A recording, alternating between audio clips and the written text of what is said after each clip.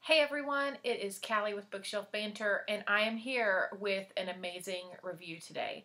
I just finished Throne of Glass by Sarah J. Maas, and I'm totally guessing on um, how you say her name, because if it's Maas and her book is Throne of Glass, that would just be too perfect, wouldn't it?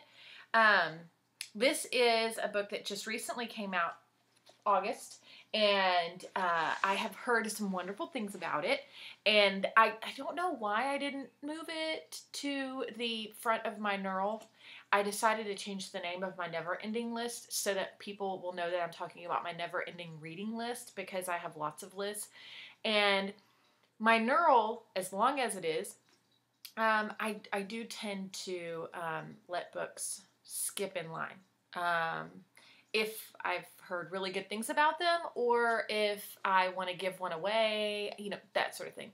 So, to move on, I would love to tell you more about Throne of Glass. But before I do, I want to explain to you that if you like Rift by Andrea Creamer, which you should, if you like The Legacy of Trill by Heather Brewer, or if you like Graceling by Kristen Cashore, you are going to love Throne of Glass by Throne of Glass by Sarah J. Maas. I don't know which it is. So this is the thing. We're talking assassins. We're talking female kick-butt assassins that can take down just about anyone by flicking their wrist or giving you a dirty look.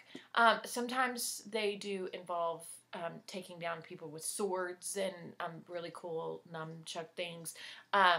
All of these books are amazing when it comes to reading about just some really awesome female characters. As far as this book is concerned, Throne of Glass, you have the main character, Selena, who it's one of those things where you either like or you don't like the main character right away, and I liked her right away, even though she was an assassin and killed people. I don't know what that says about me, but it definitely says a lot about the book and the main character and the author for writing a character that I love so much. So Selena is an assassin who's been caught.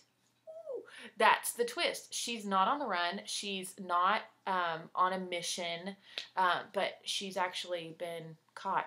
And her whole life backstory is amazing, and I love how Sarah puts it in throughout the book, so it's not like this clumpy backstory or flashback. This is the thing. Selena's been caught, but the cool part is that the prince thinks that maybe she's worth something. Maybe could be useful, and so yeah, Prince Dorian comes not to rescue her, but to actually take her back to the castle to make her work to stay alive. And he didn't realize that she was going to be young and beautiful, because what assassin is? Oh, wait a minute. All of them. So this is the thing. Selena then has to work to stay in the position that she's in, and even get the position, because she's fighting with other assassins and thieves for the position of being the king's champion. She just happens to be the person that Dorian thinks can do it, and she's constantly being guarded by this guy named Kale, and he's actually the head guard. And the thing is that, when you have a prince and a very strong guard guarding you, you can't help but just maybe fall in love with one or two guys. And it happens to assassins all the time. Hello, because if you're not killing someone, you're falling in love with someone. And Selena falls into that trap. I don't want to give too much away, because I think I've probably given a lot away, but you think I have, but I haven't, because she's competing for this position as the king's champion. She's falling in love, and you're falling in love. And I won't tell you who with, because there are too many choices. But you're also disgusted with some of the court, and you also kind of like some of them. Gosh, it's tough. And at the same time, there's this element of magic and otherworldliness and fae and just lovely things going on, but scary things at the same time. I don't think that I will ever encounter a Ritterak, but I definitely never want to, ever. But that is unless I had someone like Selena to train me, because she's a kick-butt assassin. I think I've taken too much of your time. I hope I haven't. I hope that I've convinced you that you need to read this book because it's amazing. It's 5 books on my bookshelf. Like, amazing. And I really hope that someday that I can meet Sarah J. Maas and tell her how amazing this book is. And maybe even get her to sign it or something.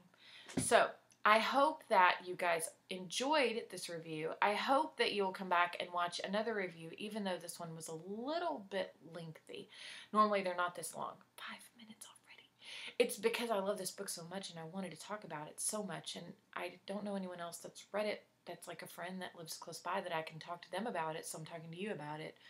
So go get it. And then we can like message each other and Facebook each other and tweet with each other about how good Throne of Glass is by Sarah J. Maas. I hope that you'll go get it. If you love assassins, you're going to love this book. Talk to you later.